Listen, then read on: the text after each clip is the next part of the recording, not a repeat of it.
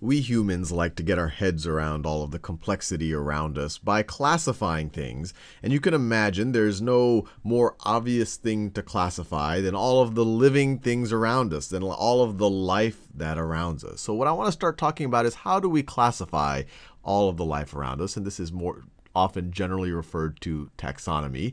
But the most basic question you have when you look at all of the life around you, you start to see similarities between some of these living things. You see, obviously, this thing right over here is more similar to the things that look like it than it does to the grass behind it or to that tree. And so we start saying, well, maybe I should group this thing right over here into a group with other things like it. And that very most building block of how we classify all of the living things around us is putting them into buckets called species. So for example, this is one particular animal, but we see other animals that seem to look like it. And so we say they're all part of the species of lions. And this animal, it's one animal, and there's other animals that have stripes, but some might be fatter or taller or skinnier or whatever else, darker or lighter. But we say they're similar enough, and we call them all tigers. We call all the animals, even though they might be a little bit bigger or skinnier or fatter or lighter or darker, we call all of them that have this kind of, they look similar to this thing right over here. We would call this a donkey. We would call the things that we think are like this animal right here a horse. Now, that might seem like a pretty straightforward way to think about it. Oh, everything that looks kind of like this character right here is a lion. Anything that looks kind of like this character right here is a tiger. But that by itself is not a good enough definition for a species. Things that look like each other or things that act like each other. Because what we'll see is that there's some things that could be very different, at least in how they look or act, but are actually closely related, and we'll talk about what it means to be closely related. And then we can see things that look very similar, that they have similar structures or they have similar behavior, like for example, bats and birds, but they are actually all very, very distantly related. So we need a more exact definition for species than just things that look like each other or just things that act like each other. And so the most typical definition for a species are animals that can interbreed,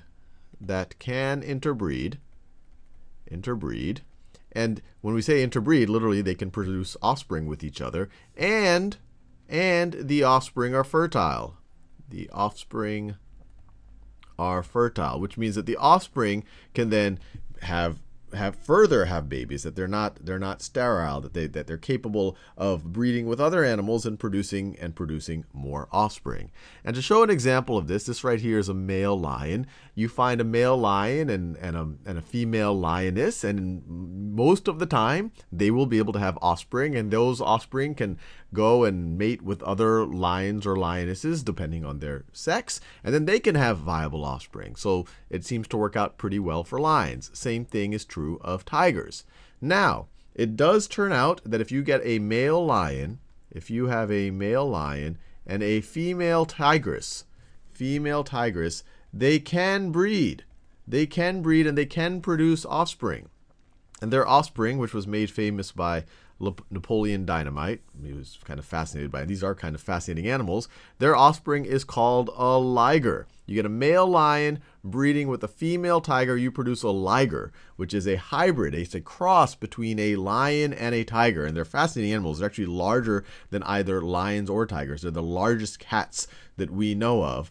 But these ligers cannot be referred to as a separate species. Or you can't say that lions and tigers are the same species, because even though they are able to interbreed, their offspring, for the most part, is not able to produce offspring. There have been one-off stories about ligers being mated with either a lion or tiger, but those are one-off stories. In general, ligers can't interbreed, and in general, this combination isn't going to produce offspring that can keep interbreeding or that are fertile. So that's why we say that lions and tigers are different species, and that liger, we wouldn't even call it as a species at all. We would actually call it a hybrid between two species. Now, the same thing is true, and actually you might be asking yourself, well, this was a male lion and a female tigress. What if we went the other way around? What if we had a female lioness and a male tiger? In that case, you would produce something else called a tiglon or a tiglon. I actually don't know how to pronounce that. And that is a different hybrid that has slightly different properties than a liger. So I encourage you to look up what a tiglon is. Similarly, you give me a male donkey. You give me a male donkey, and donkeys are clearly a species by themselves, because if you give me a male donkey and a female donkey, they can reproduce, produce another donkey, and then that donkey can mate with other donkeys to produce more and more donkeys. So not only can a donkey interbreed with another donkey, but that product, that child donkey, can then can keep interbreeding with other donkeys. Similarly, horses, they can interbreed and produce fertile offspring.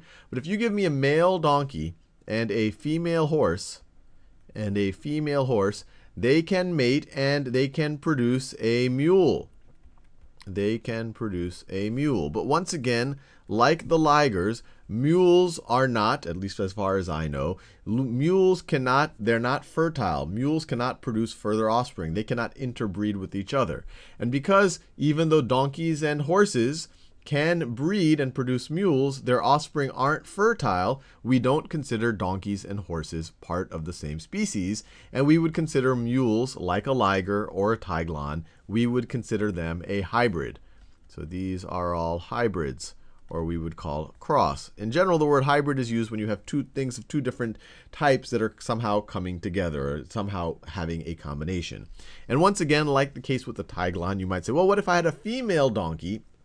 What if I had a female donkey and a male horse, and then you would actually produce something called a hinny, which similarly, which isn't as common as a mule, and people like to use mules. They're actually very good work animals because they have some of the good properties of both donkeys and horses. Hinnies are less common, but once again, it is possible, and they have different properties than mules.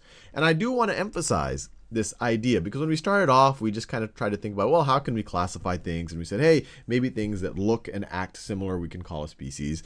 But I want to show you and maybe things that look and act different, we shouldn't call them species. But I want to show you a very typical case, and one that's really all around us all the time, where this definition, animals that can interbreed and the offspring are fertile, really does seem to become much, much more important than just some notion of animals that look alike or animals that act the same. And the best example of that is with dogs. As I said, this is a very typical species here, because dogs, and I just took a sample of some of the different types of breeds of dogs, they can look very, very different. It's obvious. Look at the difference between these dogs.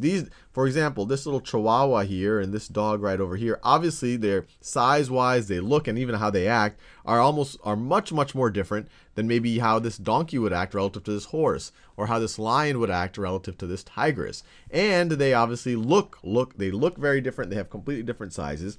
But these two things actually can interbreed, although for these two in particular, it seems like the mechanics would get kind of difficult.